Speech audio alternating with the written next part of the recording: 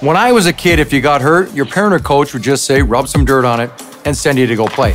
But playing through an injury isn't good for your body or your team. So how can you tell if the pain you're feeling should keep you out of the game?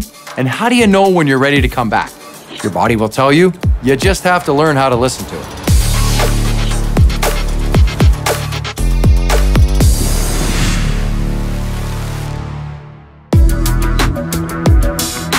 You see it all the time in pro sports. A player leaves the game, then moments later they're back out there playing. The fans are cheering and announcers are praising them for gutting it out. I've certainly experienced that myself.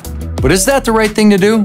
There are three factors that play into the decision to clear a player back to the ice, and these are the same factors we use for any athlete, pro or amateur.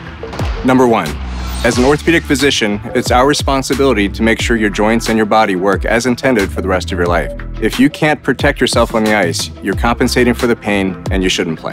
Number two, we also want to help you have a long career playing the sports you love. Playing through an injury could jeopardize that. And number three, we want you to recover and return to play as safely and quickly as your injury allows. If playing through pain or an injury violates any of those three factors, you need to rest and recover properly no matter how long it takes.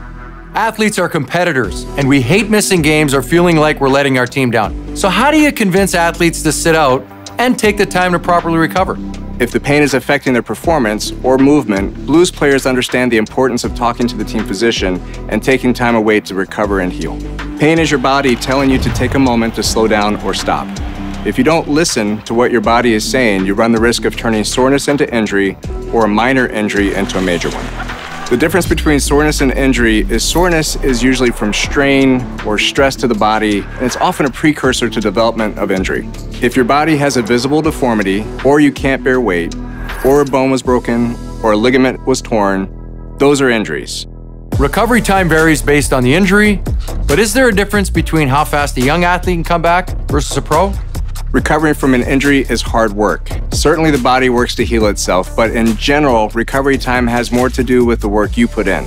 Blues players are dedicated, and they have the resources readily available to do the training and exercises necessary to recover quickly. This means their return to play is actually less variable because of the consistent treatment and work they put into it. So the next time your body is trying to tell you something, take it from someone who knows. Listen to what it's saying. You need to properly recover before getting back into the game. It's what the pros do, so maybe you should too. This is the science of St. Louis Blues hockey.